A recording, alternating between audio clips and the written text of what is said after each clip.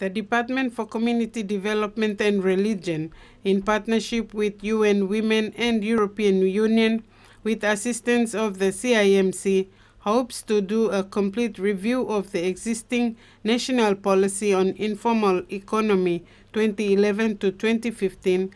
UN Women Country Representative Caroline Nyama-Yemombe said the informal economy is more than half of the productive population of the country. We would like to really appreciate the leadership that has come from community development in getting the government to attend to the informal part of the economy, because it is too significant to be ignored.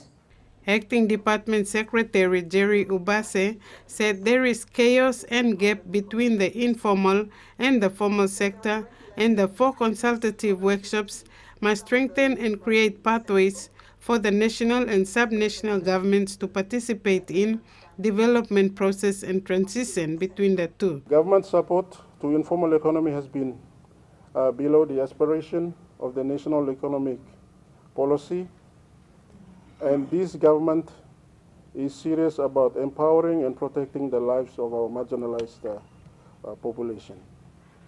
As a department, we would like to see partnership with all stakeholders to implement the informal economy policy and the voice mechanism strategy.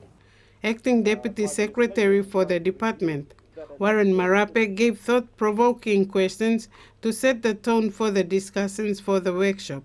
5 years later, we're trying to review that, and I think the political environment at the moment, the economic condition is very right for us to start discussing about the informal economy at the moment. The informal economy contributes around 4 billion kina to the GDP of the country, according to the Informal Sector Study 2018, which was led by Dr. Jane Stanley from UN Women. Dr. Jane Stanley also was the lead facilitator in this workshop, and she joined on Zoom from Adelaide, Australia. Frida Kana, TVWAN News.